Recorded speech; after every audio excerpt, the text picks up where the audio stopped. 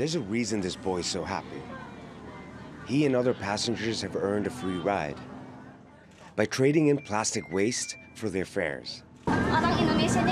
Indonesian people use a lot of plastic bottles, but plastic bottles don't degrade, so this program could be a very good solution to the plastic problem in Indonesia.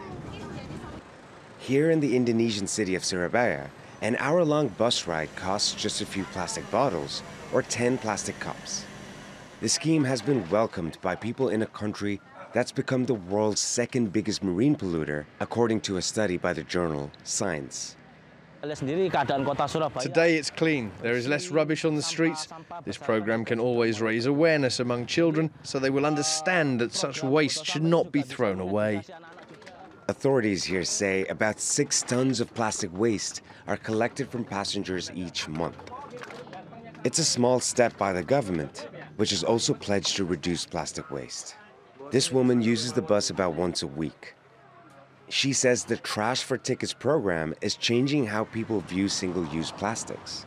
I think so. Now people in the office, at home, they're trying to collect it instead of just throw it away.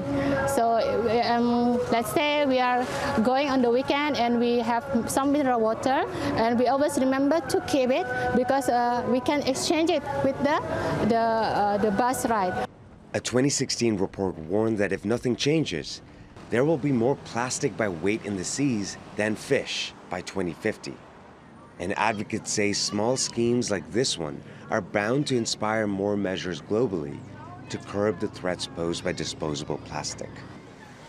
Rahul Radhakrishnan, TRT World.